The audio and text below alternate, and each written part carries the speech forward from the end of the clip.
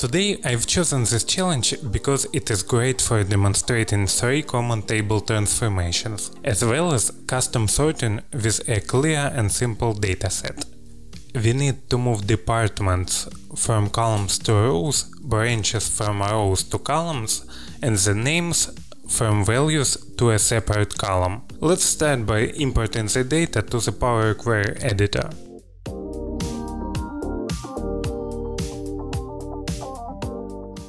First, we need to transform our columns into rows. Select the columns you want to keep, then use the Unpivot Other Columns button. This will convert them into rows. Let's rename the new columns right here to avoid unnecessary steps later. You can reorder them by dragging the headers with the mouse. Next, we need to add the word branch before the numbers in our first column. To do this, let's manually create a new step. We'll use the Table.TransformColumns function here.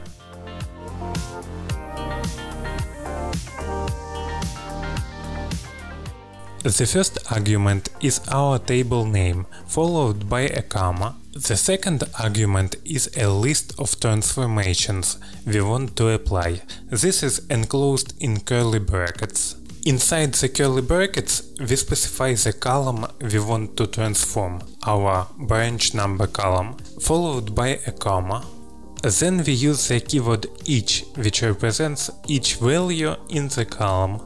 Next, we type the desired text, branch, including a space after the word, followed by an ampersand symbol, and then text from, open the bracket, underscore, close the bracket. This combines the text branch with the existing numeric value in the column, converting it to text format. Great, now it's time to add marks. To do this, add a custom column by clicking Add Column and then Custom Column.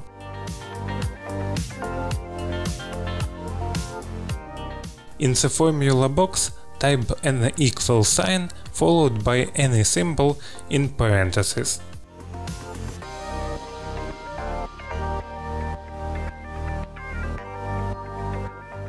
Next, we need to move branches from rows to columns. This is where the Pivot Column option will help us a lot. Select the branch column, click Pivot,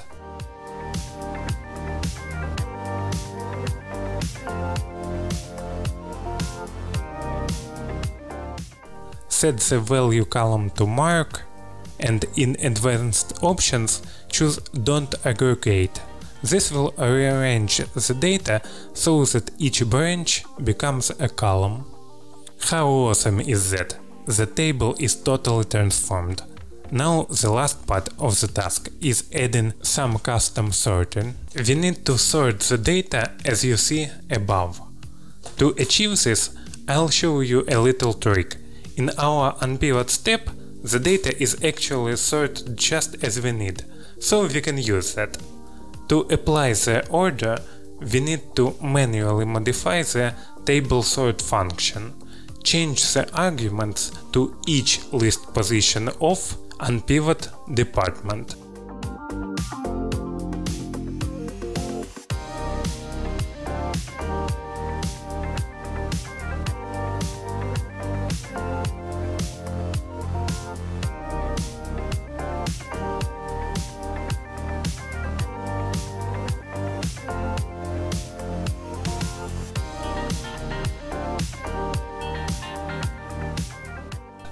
Then repeat with the names.